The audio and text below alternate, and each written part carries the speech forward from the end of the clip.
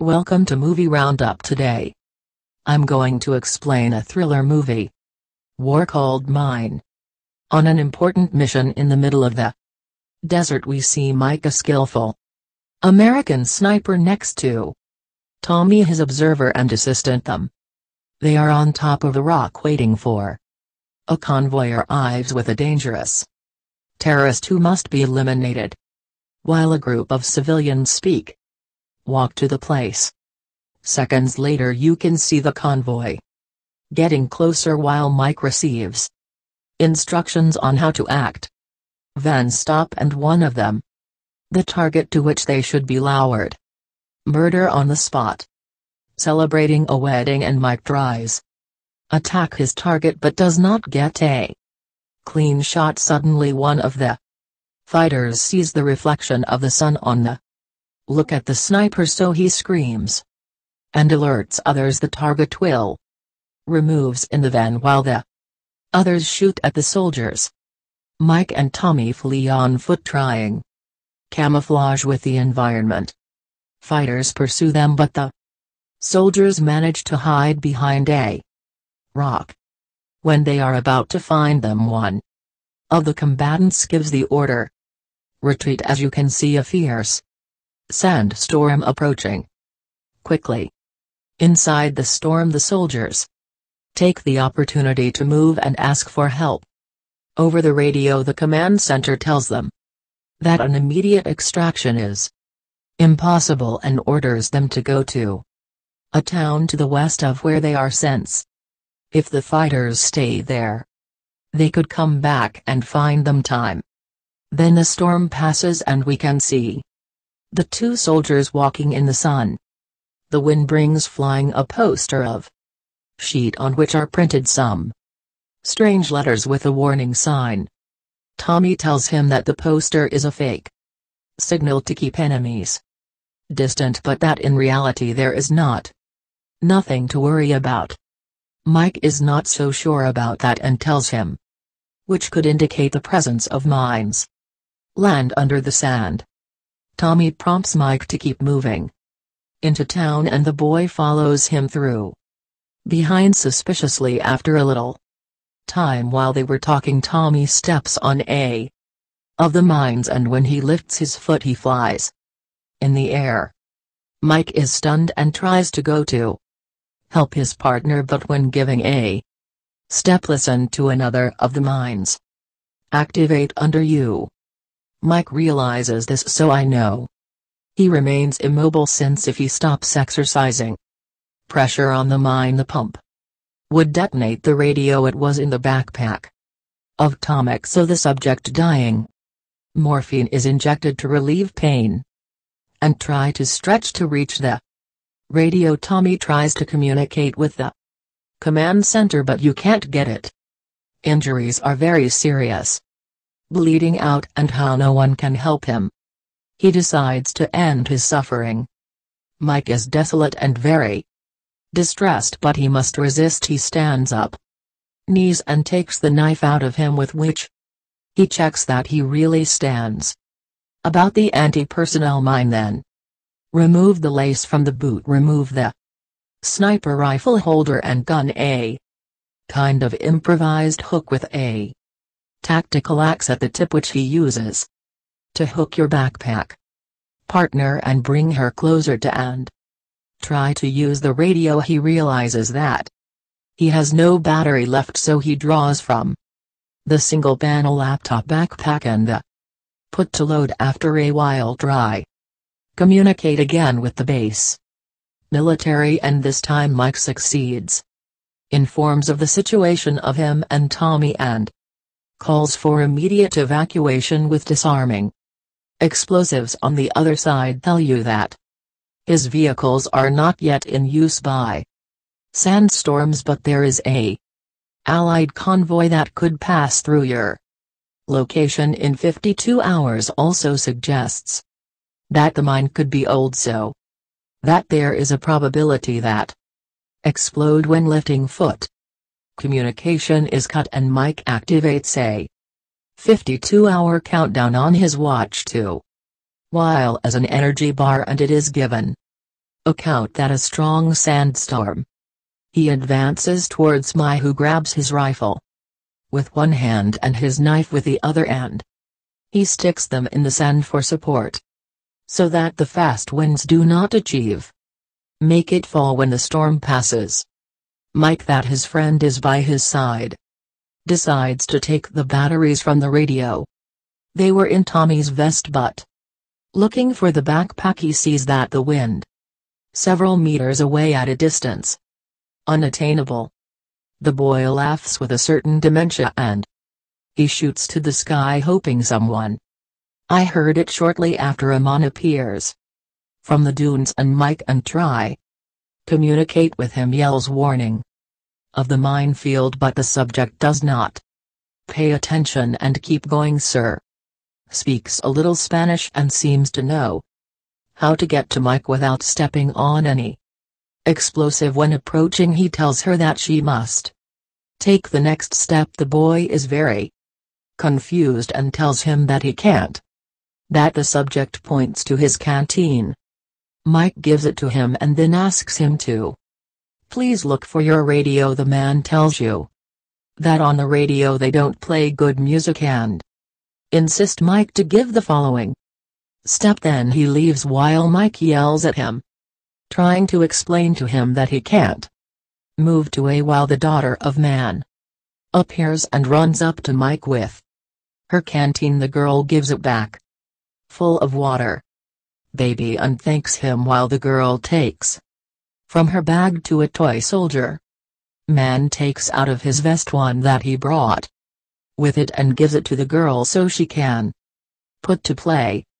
Seconds later, Mike asks him to reach the radio and the girl looks at him.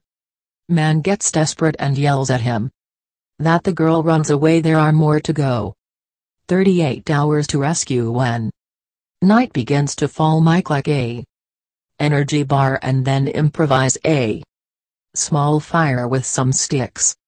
They were close at night. The fire of Mike goes out and he tries to rekindle it, since it is the only thing that protects it from the wild animals, keeping them far away. Soon after, you may hear some howls nearby, so he shoots with the gun of his friend, trying to scare the animals. The jackals approach and they take the body of Tommy and Mike, shoot one of them that detonates when fleeing a mine from the ground, scaring everyone away. The other animals. The next day the man appears again, and he asks his name. The Lord asks him question Mike because he is not a man free, and suggests that he is a man with lucky, as he was able to survive a night in the desert with the foot on of a mine. The subject assures that Mike is afraid, and he tells her that every day his passing can be the last one. Then what is the difference? Today Mike tells her that even if she is a lucky person, there are only 7% of probabilities that the mine does not explode when you stop stepping on the, and asks again, let him hand over the radio. The man gives it to him and Mike and tries communicate with the base but not get. Moments later, Mr. La says that he become a free man, and then he goes off into the sunset. Mike starts to delirious and hallucinate and starts to argue only with someone invisible. Moments later, he sees his friend Tommy get up from the sand, saying that already it's almost time to go home and he will stay by his side at night. He hears his cell phone ring and tries achieve it. His friend tells him that he is crazy since here there is no signal, but then it shows you the cell phone with a call from his father. In the hallucination, Mike remembered how his father abandoned him when he was young. He wanted to survive so he could see his wife Jenny and not abandon her like they soon made. A pack of jackals approaches Mike and they attack the boy. Defends himself as best he can with his gun and knife while wild animals pounce on you. The next morning we can see Mick shaking and bleeding still with his Knife in hand on the clock, you see that there are 7 hours left until his rescue, and the boy grabs the radio to communicate with the base. They tell him that the convoy was attacked and is by which must survive another 17 hours before they reach their position. Mike is devastated, but the commander passes the mic to Jane and his wife.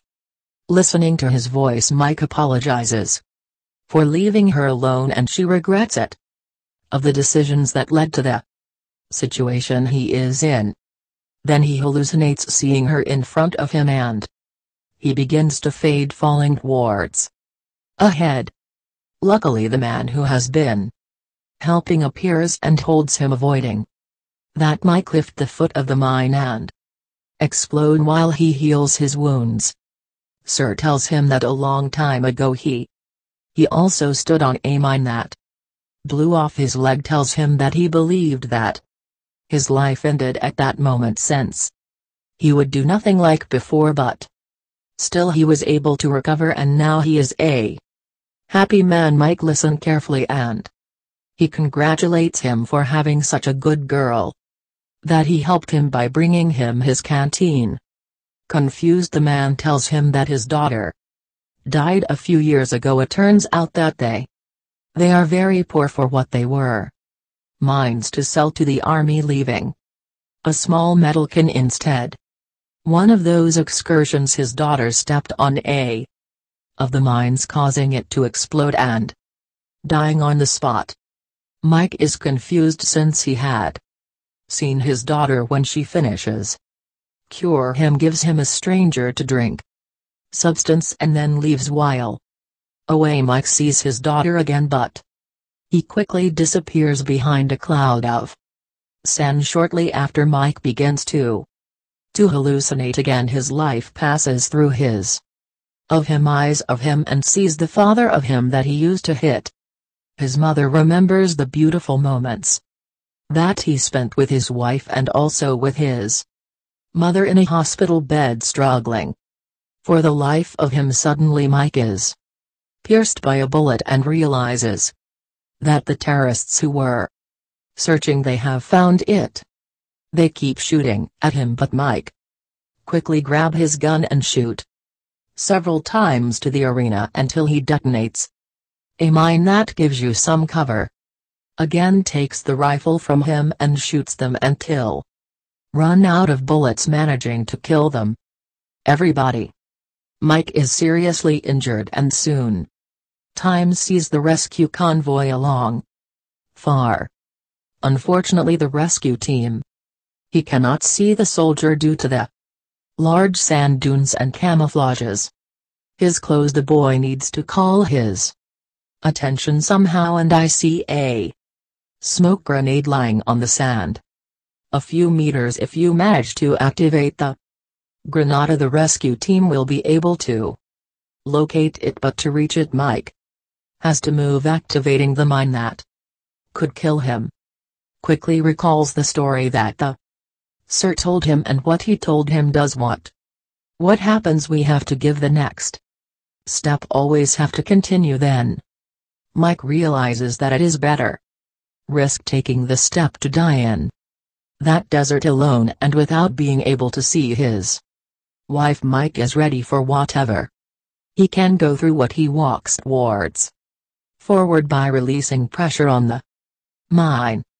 Surprisingly, the explosive is not detonated, and Mike falls to the ground, very confused. Decides to dig up the mine as the Lord taught him, and in doing so discovers that there was not a mine but a rusty metal can. Mike opens the can, and inside he finds the little soldier toy with which the daughter of the man who took care of him at that time account that in that place there used to be a mine, but the girl had dug up, putting a can in his place.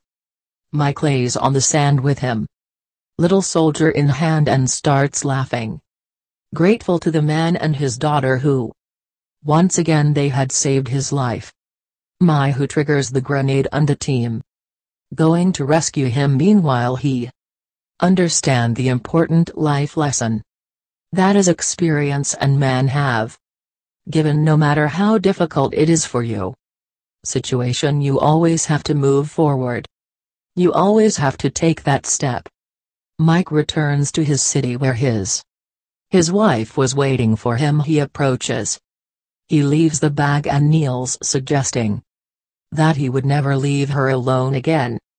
Remember to leave your like, that helps a lot to the channel. Subscribe and activate the notifications to see more videos like this.